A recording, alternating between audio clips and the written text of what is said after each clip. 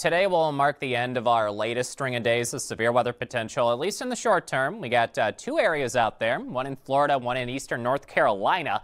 A marginal to slight risk of severe weather. If you're in that dark green or yellow shade, marginal to slight risk of severe storms today. There is going to be a risk of tornadoes, some decent general spin in the atmosphere for areas of central Florida.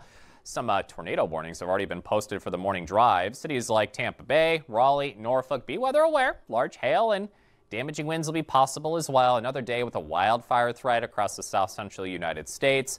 Up to a critical threat today for cities like Dallas, northwest to Denver. So respect that wildfire threat out there.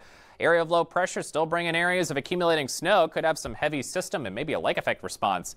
Some areas of the upper peninsula of Michigan watching for some heavy snow, at least a half a foot. But some spots could get some low double-digit amounts through tomorrow there. So a lot of cold air is wrapping in, watching for a next Pacific cold front to bring in snow for the Cascades. Some heavy rain possible in the mid-Atlantic and northeast for the next couple of days as well. Also worth noting, heat advisory day 2 of 3 for Los Angeles. Some spots like Burbank near 100 degrees again today, shattering record highs. Red flag warnings to the south, a lot of high wind warnings in the yellow shade there across the plain states for the day today. Los Angeles forecasting a high of 97 degrees. Again in the upper Midwest, watching for snow and wintry mixes and severe weather to the east today.